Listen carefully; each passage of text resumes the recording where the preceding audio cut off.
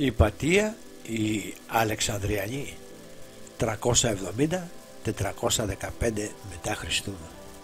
Όταν βλέπω σε προσκυνῶ και τους λόγους της παρθένου των οίκων ἀστρῶον βλέπω. Εις οὐρανόν γάρ εστί σου τα πράγματα. Ὑπατία σε μνή των λόγων ευμορφίαν αχράω των άστρων της σοφής παιδεύσεως Παλάδας. Η Αλεξάνδρεια του 4ου αιώνα μετά Χριστού ήταν ο χώρος μιας μικρής επιστημονικής αναγέννησης και αυτή φωτίστηκε από την πιο διάσημη ανάμεσα στις γυναίκες επιστήμονες και φιλοσόφους. Για 15 αιώνες η Ὑπατία θεωρείται ότι ήταν η μόνη γυναίκα επιστήμονας στην ιστορία. Ακόμα και σήμερα συχνά είναι η μόνη γυναίκα που αναφέρεται στην ιστορία των μαθηματικών και της αστρονομίας. Αυτή η ευγενής γυναίκα ξεχωρίζει στις σελίδες της ιστορίας σαν η μεγαλύτερη από τους μάρτυρες εθνικούς. Η ζωή της. Όταν γεννήθηκε η Hyπατία το 370 μετά Χριστού, η διανοητική ζωή της Αλεξάνδρειας βρισκόταν σε κατάσταση επικίνδυνης σύγχυσης. Η Ρωμαϊκή Αυτοκρατορία γινόταν χριστιανική και όλο και πιο συχνά δεν ήταν μόνο ο χριστιανός ζηλωτής που έβλεπε αιρέσεις και σατανισμό στα μαθηματικά και την επιστήμη. Οι μαθηματικοί έπρεπε να κατασπαραχθούν από θηρία ή να καούν ζωντανοί. Μερικοί από τους χριστιανούς πατέρες αναβίωσαν τις θεωρίες της επίπεδης γης και του σύμπαντος ως στερέωμα. Στην Αλεξάνδρεια ο Θεόφιλος, πατριάρχης Αλεξάνδρειας, υποκινούσε βιαίες συγκρούσεις μεταξύ εθνικών, Ελλήνων, Εβραίων και Χριστιανών. Δεν ήταν μία και τόσο ευμενή εποχή για να είναι κανείς επιστήμονας ή φιλόσοφος. Ο πατέρας της Ὑπατίας, ο Θέων, ήταν μαθηματικός και αστρονόμος στο μουσείο. Επέβλεπε από κοντά κάθε πλευρά της εκπαίδευσης της κόρης του. Σύμφωνα με το μύθο, ήταν αποφασισμένος να γίνει η κόρη του ένα τέλειο ανθρώπινο όν. Ήταν η εποχή που οι γυναίκες θεωρούνταν κάτι παρακάτω από άνθρωποι. Ήταν προσωπική μαθήτρια του Πλούταρχου και ανατράφηκε στις θεμελιώδες αρχές της πλατωνικής σχολής. Η Hyπατία ήταν πραγματικά μία ξεχωριστή νέα. Ταξίδεψε στην Αθήνα και την Ιταλία και εντυπωσίαζε όσους συναντούσε με την εξυπνάδα και την ομορφιά της. Σπούδασε στη νεοπλατωνική σχολή του Πλουτάρχου του νεότερου και της κόρης του Ασκληπηγένειας στην Αθήνα. Την εποχή εκείνη υπήρχε διάκριση μεταξύ των νεοπλατωνικών σχολών της Αλεξάνδρειας και της Αθήνας. Η σχολή της Αθήνας τόνιζε περισσότερο την απόκριφη επιστήμη, αλλά για τους χριστιανούς όλοι οι πλατωνιστές ήταν επικίνδυνοι αιρετικοί. Όταν επέστρεψε στην Αλεξάνδρεια έγινε δασκάλα των μαθηματικών και της φιλοσοφίας. Το μουσείο είχε χάσει την υπεροχή του και η Αλεξάνδρεια τώρα είχε ξεχωριστά σχολεία για εθνικούς, για Εβραίους και για χριστιανούς. Ωστόσο η Hyπατία δίδασκε σε άνθρωπους κάθε θρησκείας και με τον πατέρα της ανέλαβε μία έδρα φιλοσοφίας στην πόλη. Σύμφωνα με τον βυζαντινό κυκλοπαιδιστή Σουίδα, ήταν επίσημα διορισμένη να ερμηνεύει το δόγμα του Πλάτωνα, του Αριστοτέλη και άλλων.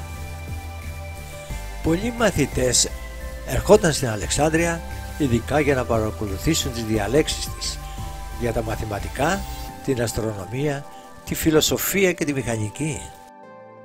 Το σπίτι της έγινε κέντρο διανοουμένων και συγκέντρωνε σχολαστικιστές που συζητούσαν επιστημονικά και φιλοσοφικά ερωτήματα. Η Ὑπατία δεν παντρεύτηκε ποτέ και για αιώνες η ιστορική αναρωτιόταν για την αγνότητά της. Χωρίς εξαίρεση, οι ελάχιστες ιστορικές αναφορές σε αυτή την παρθένο φιλόσοφο βεβαιώνουν την αρετή της, την ακεραιότητά της και την απόλυτη αφοσίωσή της στα ιδεώδη της αλήθειας και του δίκαιου. Τα έργα της. Με επιχειρήματα και δημόσια αναγνώριση και σεβασμό, η Ὑπατία επισκίαζε κάθε αντίπαλο των χριστιανικών δογμάτων της Βόρειας Αιγύπτου. Ήταν εφημισμένη για το βάθος της γνώσης της και τη γοητεία της προσωπικότητάς της και αγαπημένη των πολιτών της Αλεξάνδρειας. Συχνά την καλούσαν ως σύμβουλο οι άρχοντες της πόλης. Αν και τα γραπτά της καταστράφηκαν στην πυρκαγιά της βιβλιοθήκης της Αλεξάνδρειας, μπορούμε να σχηματίσουμε μία εικόνα του περιεχομένου τους από τα σχόλια συγχρόνων συγγραφέων της. Η Ὑπατία έγραψε σχόλια για την αριθμητική του διόφαντου, επίσης για τον αστρονομικό κανόνα του Πτολεμαίου και ακόμα για τις κονικές τομές του Απολώνιου της Πέργου. Τα περισσότερα από τα γραπτά της Ὑπατίας ξεκίνησαν σαν σημειώσεις για τους μαθητές της. Κανένα δεν έχει διασωθεί ολοκληρωμένο. Αν και είναι πιθανό τμήμα του έργου της να έχουν εσωματωθεί στις εκτενείς πραγματείες του θέωνα. Μερικές πληροφορίες για τα επιτέγματά της προέρχονται από δασωμένα γράμματα του μαθητή και φίλου της Συνεσίου του Κυρηναίου, που αργότερα έγινε ο πλούσιος και ισχυρός επίσκοπος της Πτολεμαΐδας.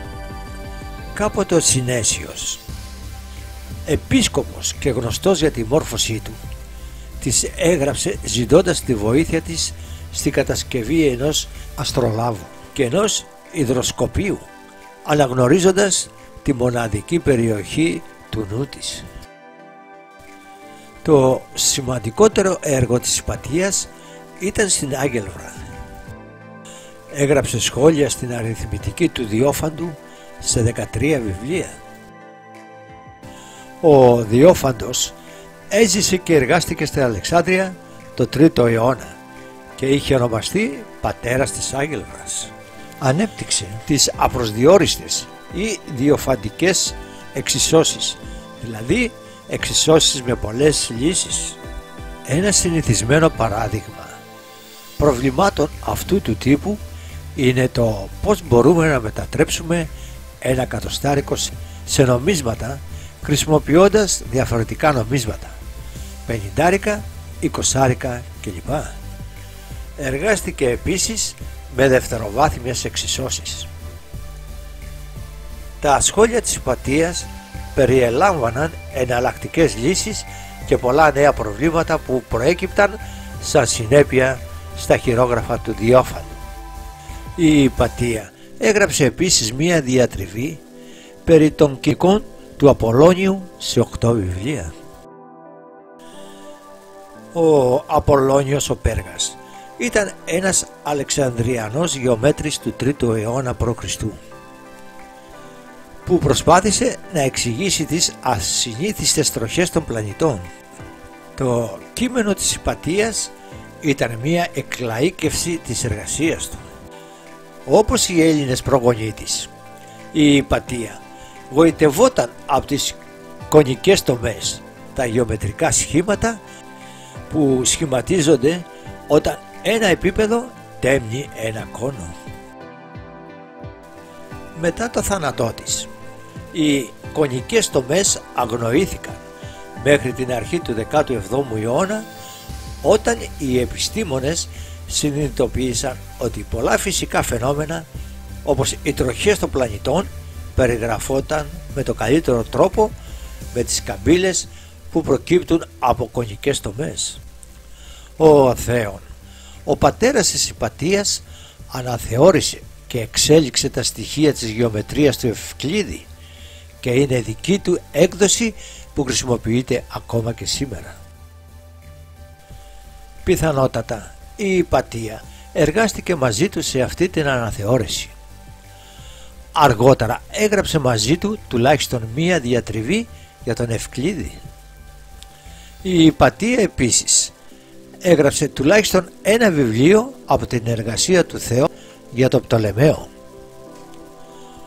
Ο Πτολεμαίος είχε συστηματοποιήσει όλη τη σύγχρονη μαθηματική και αστρονομική γνώση σε ένα έργο 13 βιβλίων, το οποίο με τριόφρονα ονόμασε μαθηματική πραγματία. Άραβες σχολαστικιστές το μετονόμασαν σε μεγάλο βιβλίο. Το σύστημα του Πτολεμαίου παραμένει το κυρίαρχο αστρονομικό έργο μέχρι το Κοπέρνικο το 16ο αιώνα. Οι πίνακες της Hyπατίας για τις κινήσεις των ουράνιων σωμάτων, ο αστρονομικός Καλῶν, ίσως ήταν μέρος των σχολείων του Θέωνα στο Πτολεμαίο ή ήταν ξεχωριστό έργο. Εκτός από τη φιλοσοφία και τα μαθηματικά, η Hyπατία είχε ενδιαφέρον για τη μηχανική και την πρακτική τεχνολογία. Τα γράμματα του Συνέσιου περιέχουν σχέδια για αρκετά επιστημονικά όργανα, περιλαμβάνοντας και ένα αστρολάβο. Ο αστρολάβος χρησιμοποιούταν για τη μέτρηση των θέσεων των άστρων, πλανητών και του ήλιου και για τον υπολογισμό της ώρας και του ανερχόμενου ζωδίου του ζωδιακού. Η Hyπατία ανέπτυξε ακόμα μία συσκευή για τη διέλευση του νερού, ένα όργανο για τη μέτρηση της στάθμης του νερού και ένα διαβαθμισμένο υδρόμετρο από μπρούτσο για τη μέτρηση της ειδικής βαρύτητας, πυκνότητας ενός υγρού.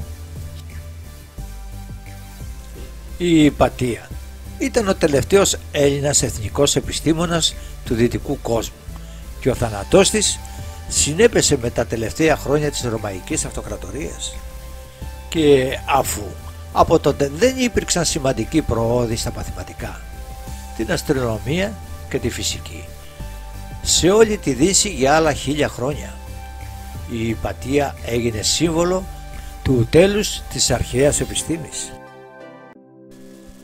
Μετά την Hyπατία ήρθε το χάος και ο βαρβαρισμός των σκοτεινών χρόνων. Αρκετοί συγγραφείς μνημονεύουν τις διδασκαλίες της Hyπατίας σαν χριστιανικές στο πνεύμα. Πραγματικά η Hyπατία αφαίρεσε το πέπλο του μυστηρίου με το οποίο είχε καλυφθεί αυτή η νέα θρησκεία, συζητώντας με τέτοια ευκρίνεια για τις πιο πολύπλοκες αρχές της, ώστε πολλοί νεοφώτιστοι στη χριστιανική πίστη εγκατέλειψαν τον χριστιανισμό για να γίνουν μαθητές της. Η Hyπατία αποδείκνυε λογικά την παγανιστική καταγωγή της χριστιανικής πίστης, αλλά και εξέθετε τα υποτιθέμενα θαύματα που οι χριστιανοί πρόβαλαν σαν σημάδια θείας προτίμησης, αναλύοντας τους φυσικούς νόμους που διέπουν τα φαινόμενα. Ο θάνατός της σαν γυναίκα και άνθρωπος που ασπάστηκε την ελληνική επιστημονική σκέψη και σαν πολιτικό πρόσωπο με επιρροή, η Hyπατία βρέθηκε σε πολύ επικίνδυνη θέση σε μια όλο και πιο χριστιανική πόλη. Το 412 ο Κυρίλλος, ένας θανατικός χριστιανός, έγινε πατριάρχης της Αλεξάνδρειας και μεγάλη εχθρότητα αναπτύχθηκε μεταξύ του Κυρίλλου και του Ορέστη, του Ρωμαίου κυβερνήτη της Αιγύπτου, ενός παλιού μαθητή και καλού φίλου της Hyπατίας. Αμέσως μόλις πήρε την εξουσία, ο Κυρίλλος άρχισε να διώκει Εβραίους, διώχνοντας χιλιάδες από αυτούς από την πόλη. Έπειτα παρά τη σφοδρή αντίθεσή του με τον Ορέστη. Έστρεψε την προσοχή του στο να καθαρίσει την πόλη από τους νεοπλατωνιστές, αγνοώντας τις εκκλήσεις του Ορέστη. Η Ὑπατία αρνήθηκε να απαρνηθεί τις ιδέες της και να ασπαστεί το χριστιανισμό. Ο Κύριλλος, ο οποίος αργότερα αναγορεύτηκε ο πατέρας του δόγματος της χριστιανικής τριάδας και αγιοποιήθηκε για το ζήλο του, έβλεπε στην Ὑπατία μια συνεχή απειλή για τη διάδοση της χριστιανικής πίστης. Ο Κύριλλος, τουλάχιστον έμεσα, ήταν η αιτία του τραγικού της θανάτου. Παρά κάθε επόμενη προσπάθεια να τον απαλλάξουν από το στίγμα του δολοφόνου, το αδιαμφισβήτητο γεγονός παραμένει ότι δεν έκανε καμία προσπάθεια να αποτρέψει το αποτρόπαιο και βιαίο έγκλημα. Το μόνο ελαφρυντικό που μπορεί κανείς να προσφέρει σαν υπεράσπιση του είναι ότι, τυφλωμένος από τη μανία του φανατισμού, ο Κύριλλος θεωρούσε την Ὑπατία ως μάγισσα, εκπρόσωπο του κακού. Ο φόνος της Ὑπατίας περιγράφεται στα γραπτά του χριστιανού ιστορικού του 5ου αιώνα, Σοκράτη του Σχολαστικού. Όλοι οι άνθρωποι τη σεβόταν και τη θαυμάζαν για την απλή ταπεινοφροσύνη του μυαλού της. Ωστόσο, πολλοί με πείσμα τη ζήλευαν, και επειδή συχνά συναντούσε και είχε μεγάλη οικειότητα με τον Ορέστη, ο λαός τη κατηγόρησε ότι αυτή ήταν η αιτία που ο επίσκοπος και ο Ορέστης δεν γινόταν φίλοι. Με λίγα λόγια, ορισμένοι πεισματάριδες και απερίσκεπτοι κοκορόμυαλοι, με υποκινητή και αρχηγό τους τον Πέτρο, έναν οπαδόν αυτής της εκκλησίας, παρακολουθούσαν αυτή τη γυναίκα να επιστρέφει σπίτι της γυρνώντας από κάπου. Την κατέβασαν με τη βία από την άμαξά της, την μετέφεραν στην εκκλησία που ονομαζόταν Κεσαρίων, τη γύμνωσαν εντελώς, της έσκισαν το δέρμα και έκοψαν τις άρκες του σώματός της με κοφτερά κοχύλια, μέχρι που ψεψύχησε. Διαμέλισαν το σώμα της, έφεραν τα μέλη της σε ένα μέρος που ονομαζόταν Κίναρον και τα έκαψαν. Η δολοφόνη της Ὑπατίας ήταν η παραβολική, θανατική μοναχή της εκκλησίας του Αγίου Κυρίλλου της Ιερουσαλήμ, πιθανώς υποβοηθούμενοι από νητριανούς μοναχούς. Το αν ο Κύριλλος διέταξε ο ίδιος το φόνο παραμένει ακόμα ανοιχτό ερώτημα. Πάντως δημιούργησε το λιγότερο το πολιτικό κλίμα που επέτρεψε μια τέτοια θηρία. Ο Κύριλλος αργότερα ονομάστηκε Άγιος. Ο Ορέστης ανέφερε τη δολοφονία και ζήτησε από τη Ρώμη να ξεκινήσουν έρευνες. Αργότερα παραιτήθηκε και έφυγε από την Αλεξάνδρεια. Η έρευνα αναβλήθηκε πολλές φορές λόγω έλλειψης μαρτύρων και τελικά ο Κύριλλος ισχυρίστηκε ότι η Ὑπατία ήταν ζωντανή και ζούσε στην Αθήνα. Έτσι χάθηκε το 415 η μεγαλύτερη γυναίκα μύστης του αρχαίου κόσμου και μαζί της έπεσε και η νεοπλατωνική σχολή της Αλεξάνδρειας. Με την εξάπλωση του χριστιανισμού, η έρευνα έδωσε τη θέση της στην εμφάνιση πολλών θρησκευτικών λατριών και μεγάλο θρησκευτικό χάος και ενδιαφέρον για την αστρολογία και τον μυστικισμό. Το 640 εισέβαλαν οι Άραβες στην Αλεξάνδρεια και ό,τι είχε απομείνει από το μουσείο καταστράφηκε. Η Ὑπατία ήταν ένα απρόσωπο που χώριζε την κοινωνία σε δύο μέρη.